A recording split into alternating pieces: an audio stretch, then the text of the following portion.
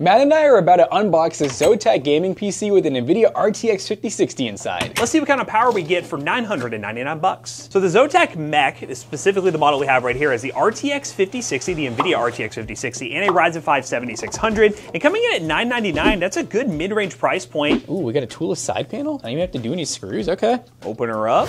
Oh, we got the expanding foam for extra safety. So there's that ZOTAC Gaming GeForce RTX 5060 with its 8 gigabytes of GDDR7 VRAM. Looks like we also have dual channel Kingston Fury DDR5 memory. We got the Kingston NV2 Gen 4 M.2 SSD. That's actually a pretty good one. It looks like we have a 80 plus gold Gomdius Helios P1650 gold, which those are actually pretty decent power supplies. We got Wi-Fi 6E built into the motherboard. Matt, I gotta see what this thing looks like, dude. Let's power her on.